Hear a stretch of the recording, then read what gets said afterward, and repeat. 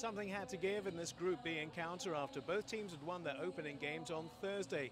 Brno gave Stavanger a bloody nose, but could they add the Finns to the scalp of the Norwegians? And remember, KalPa had to do a Houdini-like escapology act to overcome Malmo by 2 after trailing by 3.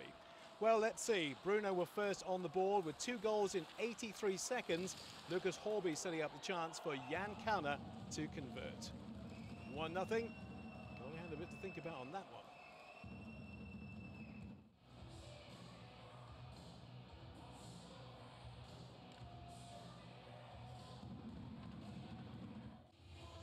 Second goal followed soon afterwards. Tomasz Vinkor, the architect this time.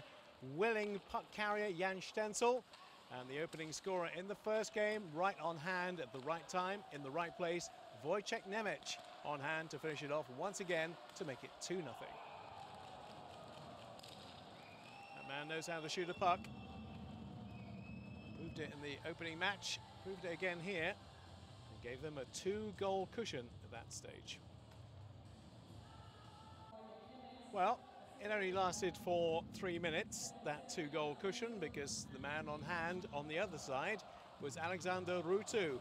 Well, he likes these kinds of plays, and the man with the most shots on goal in the first period was able to convert to give Kometa Brno at least some stability. Don't let him have the puck in that kind of position. That's the key word. Doing this from there. They had 3 power plays in the second period, but in goals terms, the cupboard was bare. 3 goals in the third period, however. KalPa made it interesting by scoring 2 minutes after the restart through Eetu Luostarinen, Gaima and Konsta Mäkinen should also take some credit for this goal, which made this match very, very interesting indeed. 2 goals in the last 6 minutes from Brno eventually put the game to bed. First this one coming up from Jan Schruska. Had chances in the game. Eventually found one he liked.